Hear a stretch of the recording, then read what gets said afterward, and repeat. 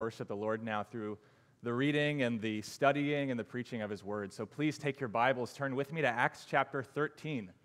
Acts chapter 13, verses 1 through 12. That's what we'll be studying this morning. A new chapter, a new narrative for us this morning as Barnabas and Saul set out on what we know as, what we commonly call, the first missionary journey. The title of this sermon is To the End of the Earth. And I trust that this phrase sounds familiar to you because it's taken from the first chapter of Acts, Acts chapter 1, verse 8, when Jesus is speaking to His disciples, and He says, "But you will receive power when the Holy Spirit has come upon you, and you will be my witnesses in Jerusalem and in all Judea and Samaria and to the end of the earth." You know, we've seen the Holy Spirit fall on the day of Pentecost. We have seen in the book of Acts the gospel go to Jerusalem. We have seen the gospel go to all Judea and Samaria. And now in our text this morning, we are going to see the gospel go to the ends of the earth. Jesus' words are going to prove true in our text this morning. And yet, this heart of God, of salvation reaching to the end of the earth, has been on His heart long before the earthly life of Christ. It has been long on His heart way before Acts chapter 1. Around 730 years earlier, speaking to Israel about their future restoration, God says through the prophet Isaiah about the coming Messiah, "It is too light a thing that you should be my servant, to raise up the tribes of Jacob and to bring back the preserved of Israel. I will make you a light for the nations, that my salvation may reach to the end of the earth." You know, this is the heart of God. Though this text in Isaiah is speaking of a time still future from our perspective, in that text we see God's love not only for Israel, but for the nations as well.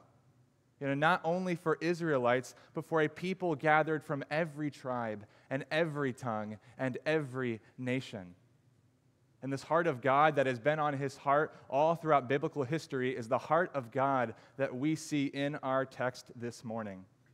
And it is this heart of God that we see that drives the mission of God for two Israelites, Barnabas and Saul, to preach the gospel to the ends of the earth.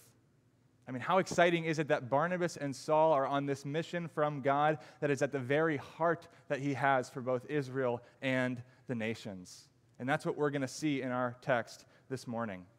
In fact, this is the main idea of our text. This is the outline for our text this morning. God's mission for Barnabas and Saul. God's mission for Barnabas and Saul. Called by God to the Jew first, and also the Greek. God's mission for Barnabas and Saul. 1, called by God. 2, to the Jew first. And 3, and also the Greek. And though in our text this morning, Acts chapter 13, verses 1 through 12, we're really only studying the beginning of Paul's travels, we are going to see this mission for Paul, Barnabas, and Saul, I should say. We're going to see it so clearly. And we're going to see it again and again and again as we study throughout the rest of the book of Acts. Before we jump into this text, I want to go to our Lord in prayer, and then we'll begin in verse 1. So, Lord, we're grateful. Grateful because You are so good to us. You're so gracious to us in so many ways, even now singing about this general revelation, even the ones who are Christ-less, who don't know the Lord, You even bless them. Lord, You are a good God. You are gracious. And Lord, we see Your goodness. We see Your graciousness in the word that You have given us. It is such a gift. It is such a joy to have Your word. We know that we would be hopeless without it. And so, Lord, we're so grateful for not only that You've given us Your word, but that we have the time this morning to assemble as the body of Christ, the church, and study it together. And I pray, Lord, that this wouldn't only be for knowledge. We want to grow in knowledge. We want to understand Your word better. But Lord, it would be a shame if this did not reach our hearts. It would be a shame if this word did not then impact our lives. Lord, we know that all Scripture is breathed out by you, and it's profitable for teaching and reproof and correction, training and godliness and righteousness. We want the word to have that effect on us this morning. And so, Lord, we are grateful for this narrative recorded perfectly by Luke to us. And we know, Lord, that it's not just for our knowledge, but for our edification, for our growth in Christ. And we pray, Lord, that we'd look at the text like this, that we would want to mature and grow. How can we apply this text to our lives? Father, this is our desire. We humble ourselves before you now, asking that you would show to us what you want us to see in this word. Make it clear for the people of God. Amen. Well, let's begin with the first point, called by God. Called by God in verses 1 through 3. If you remember last week, we were in the city of Caesarea Maritima in Acts chapter 12. We studied the death of Herod last week. And this week, we're back in a familiar city that we've studied before, the city of Antioch. Look at verse 1. It says in verse 1, "Now there were in the church at Antioch prophets and teachers, Barnabas, Simeon, who was called Niger, Lucius of Cyrene, Manaen, a lifelong friend of Herod the Tetrarch, and Saul." And of course, we know a lot about Saul. We've seen this character before. We've heard a lot about Barnabas as well, but there's 3 leaders here in this list that are kind of sandwiched in between Barnabas and Saul. And what you need to know is that they are not mentioned anywhere else in Scripture. And so what we know about these 3 figures is, well, exactly what it tells us here. It says that Simeon, he has a second name, Niger, which in Latin means black, so maybe he was from northern Africa or something like that. Lucius, the next name in the list, some people think that he is the gospel writer Luke, and that's because the names are somewhat similar in Latin, but outside of that, there's no really evidence for that being the case. Moving on in the list, most interestingly, I think we see is Manaen. It says that Manaen is a lifelong friend of Herod the Tetrarch.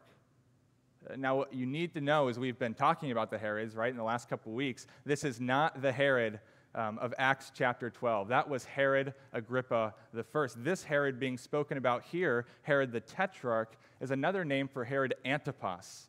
Herod Antipas, he ruled the land of Galilee during the life of Christ. This was the Herod of the Gospels. It was Herod the Tetrarch who Jesus called a fox, if you remember that passage in Luke chapter 13. It was Herod the Tetrarch who mocked Jesus the night before his arrest in that trial. It was this Herod that Manaen was the lifelong friend of, the Roman leader of Galilee and enemy of Christ. The idea of lifelong friend here is really the idea of being reared together. I love this. In the words of one of my professors, he said that Manaen and Herod were in diapers together. And what he's getting across by that is that they grew up together. They were reared together. That's the idea here of lifelong friend.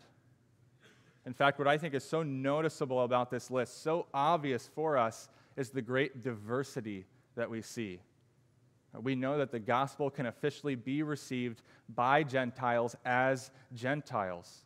And the church in this diverse city of Antioch is bringing in Gentiles of all kinds and sorts, even those reared with pagan Roman enemies of Christ. And although not much is known about this list, right, at the beginning here in this text, what is known about them is that in verse 1, they are prophets and teachers. And again, we've seen prophets before in the book of Acts. If you remember Agabus from Acts chapter 11, these are prophets being used by God during this unique time in the church's life to communicate God's direct revelation to his church. And that's exactly what we see happening here with this new set of prophets. Look at verse 2 in the opening scene of this text. They're in Antioch. There's these 5 prophets and teachers, and verse 2 says, while they were worshiping the Lord and fasting, the Holy Spirit said, "Set apart for me Barnabas and Saul for the work to which I have called them." So it seems like they're in the middle of some public service, worshiping the Lord together, fasting together, and these prophets receive a revelation from God, the Holy Spirit, in the form of a clear command. Set apart Barnabas and Saul. That is, mark them off. Set them aside, separate them from the rest for me, for a special work that I have sovereignly called them to, for a unique ministry that I have prepared for them to carry out. If you're thinking about what Barnabas and Saul were thinking, this was most likely a surprise to them, who, as we've seen, they've been here for a year. They've had such a fruitful ministry in the city of Antioch, and they probably thought it best to stay in the city for who knows how long. And yet, although this was a surprise to them, at least that's the impression that we get from the text, they had no previous idea that God would call them to this service. What we do know is that God knew. This was not a surprise to the all-knowing God. Our text makes clear, if you're looking at the text, that this is a work that he has called them to, past tense. Our God, who has made us a workmanship, preparing beforehand good works for us to walk in, like Ephesians 2 says, is here calling Barnabas and Saul to a work that he has called them to long ago. And though we see God's sovereignty in this call to this special work for Barnabas and Saul, I want you to notice the church's response. So look at verse 3, the church's response in verse 3. It says, "Then after fasting and praying, they laid their hands on them and sent them off." There's this immediacy. There's this urgency that we see here in this text, a faithfulness, an obedience, a resolute response to God's command given to this church. After continuing to fast and pray some more, the text says they laid their hands on Barnabas and Saul, which is this act of commissioning or endorsing, approving, identifying with this call and mission from God. And then the text says they sent them off. This is such a faithful church that we see here in this text, and there are probably so many ways that we could imitate this church, but I really want to narrow down and focus on one way that our church can imitate this faithful church this morning, and that is they are quick to obey the word of God, even at great cost to themselves. They are quick to obey the word of God, even at great cost to themselves. And for them, they had God's word through these prophets and apostles in the first century. But for us, we have God's word through the completed scriptures. At different mediums, yet both of us have clear commands from our Lord. After talking about the eyewitness experience of the transfiguration, the apostle Peter, he writes in 1 Peter chapter 1, verse 19, "And we have the prophetic word more fully confirmed," to which you would do well to pay attention, knowing this, first of all, that no prophecy of Scripture comes from someone's own interpretation. For no prophecy was ever produced by the will of man, but men spoke from God as they were carried along by the Holy Spirit. Obedience to God's word in Scripture is nothing less than obedience to God himself. If we disobey God's word, we are not disobeying a book. We're not disobeying ink and paper. We are disobeying the ultimate author of the book, which is our living God. And so we ought to obey the word of God quickly. That is, with a sense of urgency, with a sense of readiness, but also, like this faithful church in Antioch, we ought to obey the word of God even when it means great cost to ourselves. Just think about how treasured, think about how loved Barnabas and Saul were in Antioch. We know they've been there for about a year, teaching and building relationships. They were not prizing their own comfort. They were not prizing their own ease, but faithfulness to God and obedience to his word. And so what's our price? How much are we willing to sacrifice to be faithful to God and his word? And this looks differently for each of us, whether it's a college student sacrificing approval from a campus culture that we know can be so wayward, or a businessman sacrificing profit because he knows that it was gained unjustly in a way that wouldn't honor the Lord, or a parent sacrificing career opportunities to be faithful in the home. If the decision comes down to obedience to God and his word, even though there is great personal cost, what are we going to do? This is the question I think our church ought to consider as we see the example of this faithful church in Antioch. Called by God, verses 1 through 3. Called by God, verses 1 through 3. I want us to look next now at to the Jew first. To the Jew first in verses 4 and 5. Barnabas and Saul understand that they have been called by God for this special service, and now we'll see in the book of Acts, their mission truly begins. And what we're going to see is that it is a mission to the Jew first. So look at verses 4 and 5. Verse 4 says, "So being sent out by the Holy Spirit, they went down to Seleucia, and there they sailed to Cyprus. When they arrived at Salamis, they proclaimed the word of God in the synagogues of the Jews. And they had John, and we've seen this John before. This is John Mark, the cousin of Barnabas. He's the author of the Gospel of Mark. He's that son of Mary in Acts chapter 12 that we just saw. They had this John Mark to assist them. Though in verse 3, the text makes very clear that it was the leaders of the church in Antioch that sent out Barnabas and Saul. What's interesting in verse 4 is that the text tells us that the real agent was the Holy Spirit. It was the Holy Spirit who called for Barnabas and Saul to be set apart in verses 1 through 3. It was the Holy Spirit who sent them out on this mission of special service to him. And we understand that it was the Holy Spirit who guided them on where to go. How did they know to go where they went? How did they know to go to the island of Cyprus? We trust that the Holy Spirit is guiding them, and where the Holy Spirit guides and directs these two traveling prophets, the text says, is down from Antioch to the city of Seleucia. And I don't know how much you know about the city of Seleucia, but what you need to know is that Antioch is an inland city. It is not on the coast of the Mediterranean Sea, it's landlocked. And the reason they're traveling to Seleucia, which is 16 miles west of Antioch, is to get to a port city on the Mediterranean Sea. And then what we'll see is that they'll sail 60 miles off the mainland of Israel to the island of Cyprus.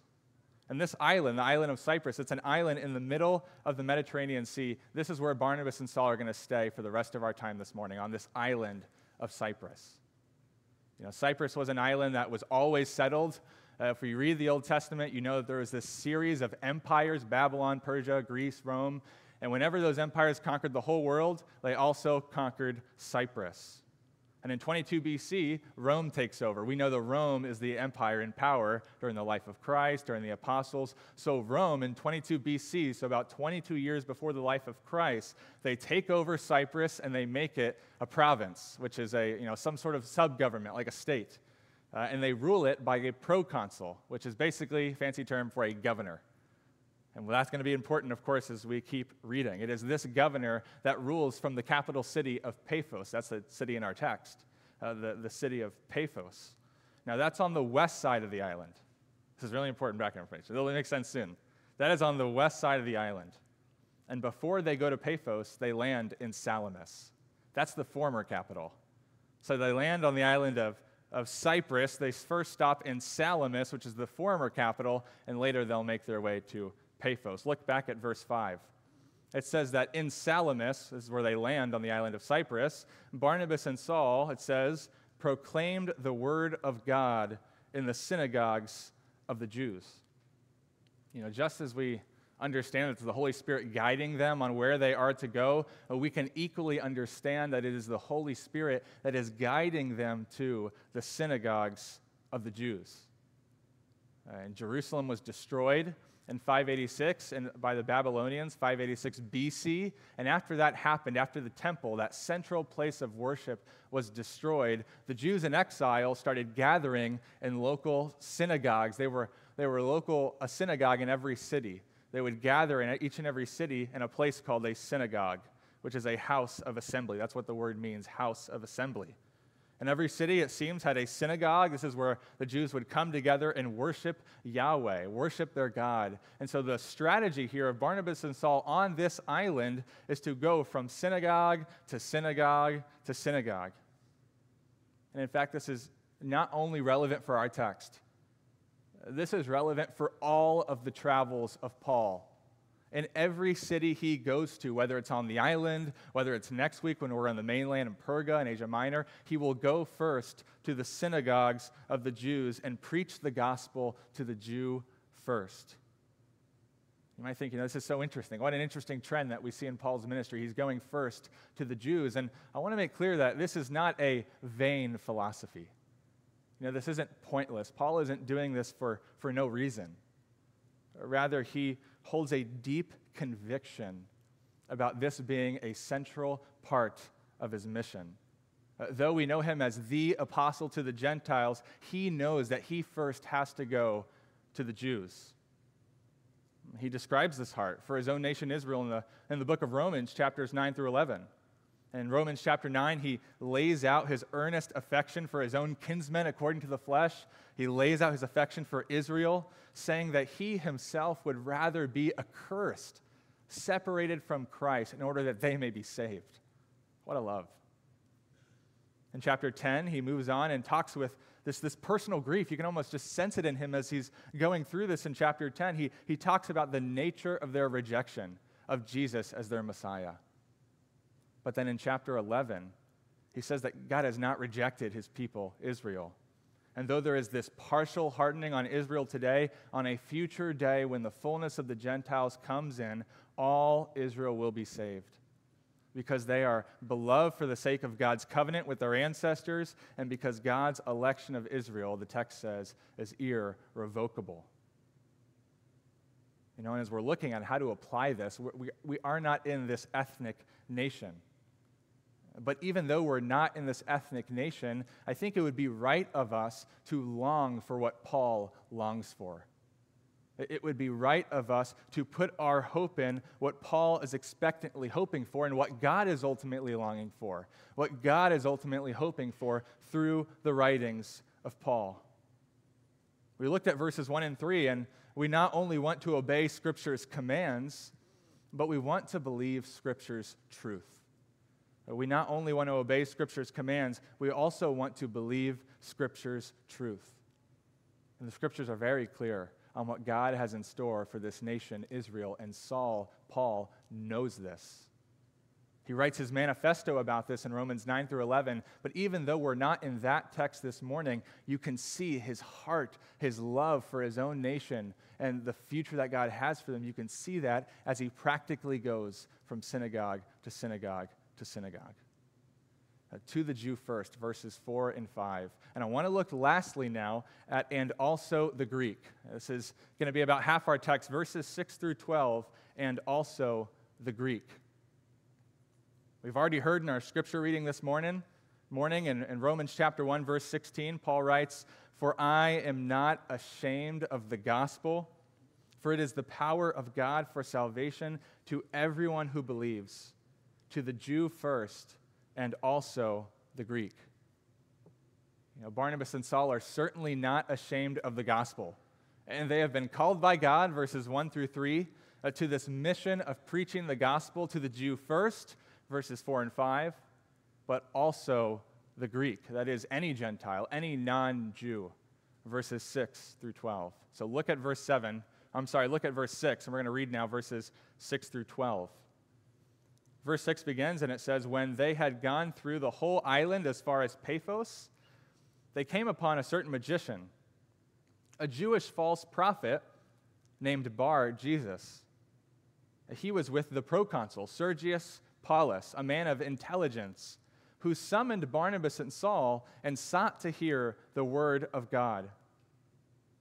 But Elymas, the magician, for that is the meaning of his name, opposed them, seeking to turn the proconsul away from the faith. But Saul, who was also called Paul, filled with the Holy Spirit, looked intently at him and said, 'You son of the devil, you enemy of all righteousness, full of all deceit and villainy, will you not stop making crooked the straight paths of the Lord? And now behold, the hand of the Lord is upon you, and you will be blind and unable to see the sun for a time.' Immediately, mist and darkness fell upon him, and he went about seeking people to lead him by the hand. Then the proconsul believed, when he saw what had occurred, for he was astonished at the teaching of the Lord. Verse 6 tells us that Barnabas and Saul had gone through the entire island of Cyprus. From Salamis, where they first landed on the very east of the island, they travel west, preaching the gospel as they go. We'd assume that they would continue this pattern of going from synagogue to synagogue to synagogue, all the way to the very west side of the island, as far as the capital city of the entire island, the city of Paphos. They had traveled 90 miles preaching the gospel from where they first landed. And we know Luke, as the author of Acts, he's recording this for us. I wish I knew, what happened along the way. Luke doesn't tell us any of that. 90 miles of preaching the gospel, and Luke doesn't record any of that. He takes the liberty to summarize and just say, well, they traveled across the island, but he puts great emphasis on what happens next in the city of Paphos, and rightly so. If you've read this narrative before, it's exciting, and Luke records this for us. When they arrive in Paphos, the text says, they come upon a Jewish magician and false prophet named Bar Jesus. Another name for him is Elymas or Elymas. In fact, verse 7 gives us more information. It wasn't that the initial contact was with this false prophet first, but verse 7 says that Barnabas and Saul were met by those who had been summoned by the proconsul, the very governor of the entire island of Cyprus, an intelligent man, the text says, Sergius Paulus, who was a Gentile of all Gentiles. He was a Greek-educated Roman government official. And so first, Sergius Paulus must have heard of Barnabas and Saul and that they were coming to his city. Second, this prominent governor summoned men to then fetch Barnabas and Saul so that he himself could hear the word of God. And then third, Barnabas and Saul are brought to Sergius Paulus in the city of Paphos. And what they find out is that they see that a Jewish magician and false prophet is with him, Bar Jesus. A Jewish magician and false prophet. This is such a rare combination of traits that we see in this man. To start off, he's Jewish, so his heritage is that of God's set-apart nation in the Old Testament. And even though he's a Jew, we see that he is a pagan sorcerer, which is often tied with demonic activity. And he's a false prophet, uttering words from God that God never spoke.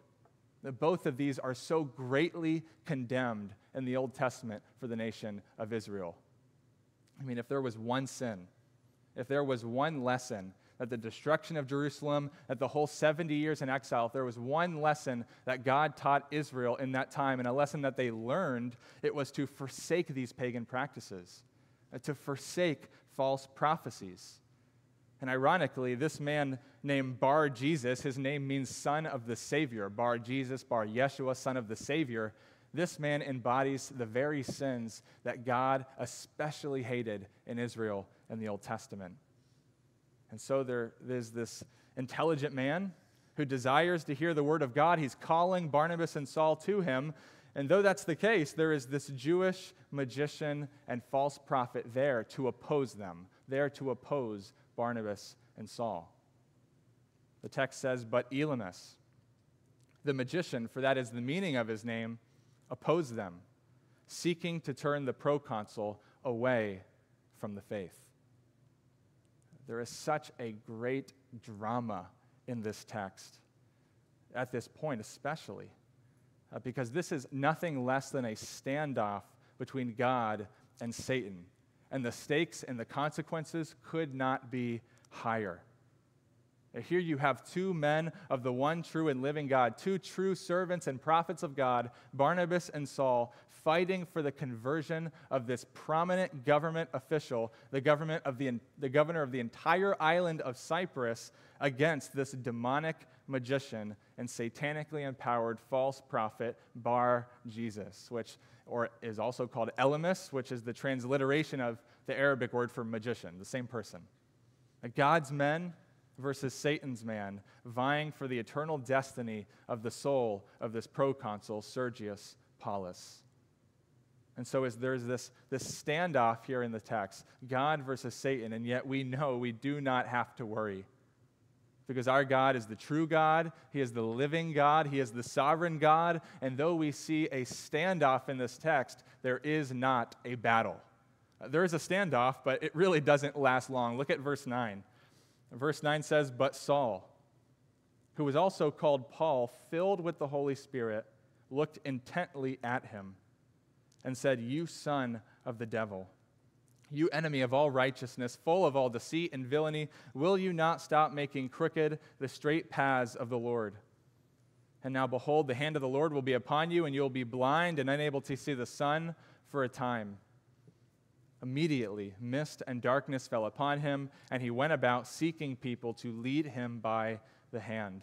Then the proconsul believed when he saw what had occurred, for he was astonished at the teaching of the Lord."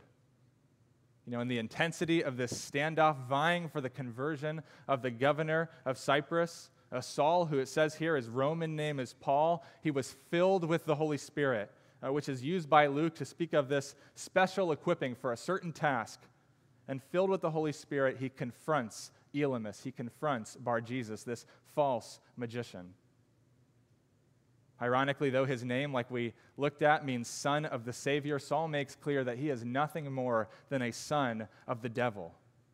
He is the enemy of all that is right and good, and as a magician, he is full of deceit and trickery, and thus he is really the epitome of a villain to God.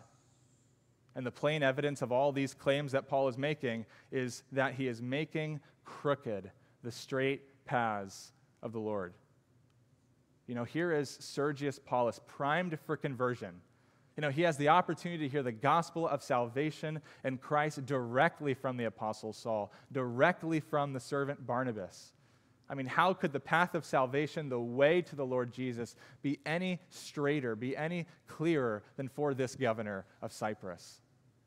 And yet here is Bar-Jesus, hindering the word of God, being an obstacle, being a stumbling block, making crooked the straight paths of the Lord. And this is not just Saul speaking here. This is God speaking through Saul. And this is confirmed by what happens next in our text. Saul says, "And now behold, the hand of the Lord is upon you." That is to say that God is about to act upon you, as the hand of God in Scripture always indicates the action of God. And then he says, "And you will be blind and unable to see the sun for a time." You know, the prophecy by Paul of a graciously temporary judgment of blindness as a consequence for this wicked man's actions. And then after Paul speaks, God acts. The text says, immediately, mist and darkness fell upon him, and he went about seeking people to lead him by the hand. You know, God could have vindicated Paul's words the next day. He could have vindicated Paul's words a month or now or a year from now, but what we see in the text is that God vindicates Paul as a true prophet immediately. And we think, why does he do this? Why does he do it immediately? And we don't always know the reasons or why God acts the way he does or what he does and when he does it. But I think there's a pretty good guess in this text. We know God doesn't work these miracles for selfish reasons or reasons of personal vindication. I think there's a great reason we see that it happens immediately, because someone witnesses this obviously divine event. Look at verse 12. It says, "Then the proconsul," that governor, Sergius Paulus, "then the proconsul believed when he saw what had occurred, for he was astonished at the teaching of the Lord." You know, the proconsul was converted. This is the day of that proconsul's salvation. And could you just imagine the story that he has now to tell? You know, when was he converted? The text says when he saw what had occurred. It was that moment in time that he believed and that he was saved. When he saw Saul's prophecy fulfilled, when he saw this divine blindness fall upon this false magician, this false prophet, this wicked man. And so that's the moment in time that he believed, but why did he believe? Why does the text say that he was converted at that moment in time? Verse 12 says, "For," or because, "he was astonished at the teaching of the Lord." Now, I don't know about you, but I just don't expect that word teaching to be there. I could imagine if it said he was astonished at what he had seen. He was astonished at this observable miracle, but that is not what the text says. It says he believed the reason why he was astonished at the teaching of the Lord. In the parable of Lazarus and the rich man that Jesus gives during his earthly life, in this parable, after the rich man in hell realizes that he can't escape the fires that he's in, he calls out in this parable to Father Abraham. And he says this. He says, "Then I beg you, Father, to send him," and he's talking about Lazarus, "to send Lazarus to my father's house back on earth. For I have 5 brothers, so that he may warn them, lest they also come into this place of torment." But Abraham said, "They have Moses and the prophets. Let them hear them." And he said, "No, Father Abraham, but if someone goes to them from the dead, they will repent." And Abraham said to him, "If they do not hear Moses and the prophets," and that's the Old Testament, Moses, the law, the prophets, "if they do not hear Moses and the prophets," the scriptures that they already have, "neither will they be convinced if someone should rise from the dead." You know, at specific times in biblical history, there were observable miracles to authenticate the Word of God. However, even in those times, observable miracles were never, are never, and will never be the cause of salvation, including both yours and mine. Salvation is grounded only in the Word of God, because we know that faith comes through hearing, and hearing through the Word of Christ. And that means that all you need to know about salvation in Christ is all that you have in front of you right now. All the information you need to know in order to how to be saved from the penalty of your sins is what you have right in front of you. With the Word of God in your laps this morning, this Word that we are studying, you have a straight path to the Lord Jesus. God offers to all of us the gospel of salvation, made possible by the all-sufficient death of Christ that paid for our every sin, past, present, and future, washed away forever. If we would only bow the knee and come to him in repentant faith. Then the proconsul believed, verse 12, when he saw what had occurred. Why? Because he was astonished at the teaching of the Lord. Faith comes through hearing, and hearing through the word of Christ. This is the heart of God on display. The heart of God that drives the mission of God for Barnabas and Saul. A heart that not only desires for Israelites to be saved, but also desires, and we hear this language, to gather a people from every tribe, every tongue, and every nation to himself through the teaching, through the proclamation of the word of God. Saul has officially now, with Barnabas, set off on what we commonly know as the first missionary journey.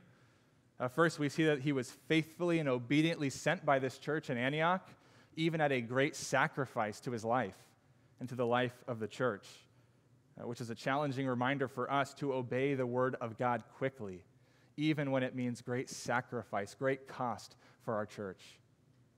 And second, we saw they're then on their mission, and they travel to the island of Cyprus, preaching the gospel, we see, to the Jew first by moving from synagogue to synagogue to synagogue, in which we are challenged to long for what God longs for, hope for what the Scriptures hope for, and put our trust in what God is ultimately looking forward to, a mission to and future for the nation of Israel. And after they preach the gospel to the Jew first, they come upon this Gentile, this Greek. We see that God's mission third is also to the Greek, that is the Gentile. We see the preaching of the gospel to Sergius Paulus. He is a Gentile of all Gentiles, like we said, but now he is a Christian governor of the island of Cyprus. Converted because he was astonished at not the miracle, but the teaching of the Lord from Barnabas and Saul, which is a call for us to hold fast to the unchanging word of God as all we need to know about how to come to faith in Christ and have the penalty of our sins removed, and to receive this forgiveness of our sins, just like Sergius Paulus did nearly 2,000 years ago. Separated by so much time, it is the same means of salvation. Faith comes through hearing, and hearing through the word of Christ. And for the Apostle Paul, his Roman name being Paul, this is really just the beginning of his travels. Acts chapter 13, verses 1 through 12 is just the beginning of so much he has ahead of him. Week after week, we're going to continue studying these journeys, seeing God's calling for him to the Jew first and also the Greek to the ends of the earth. Let's close in prayer.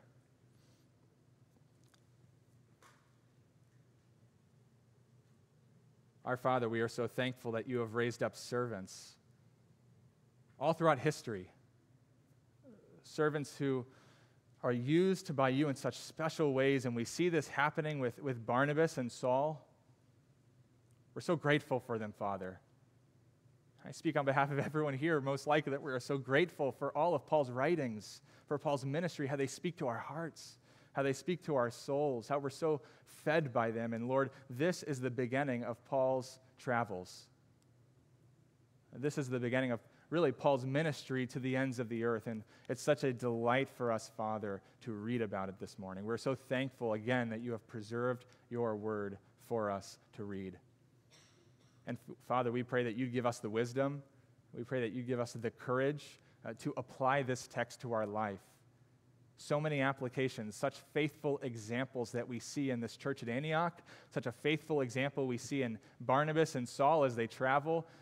Father, help us to apply this word. Help it to speak to our hearts. Help it to change our lives. And Lord, we trust that you'll do this as we humble ourselves before you. And we pray that your Holy Spirit would have his full effect in our hearts and minds as we continue to meditate on this word.